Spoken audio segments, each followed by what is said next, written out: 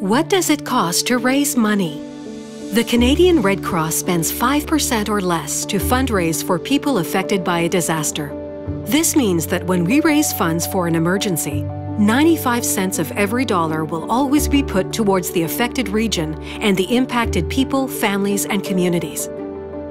The remaining 5 cents are spent on essential functions such as processing donations and issuing receipts, staffing call centers, and reporting and communicating with the public about the latest news regarding a disaster and what is needed. When the Red Cross raises funds for a specific disaster, those funds are used to help people affected by that disaster.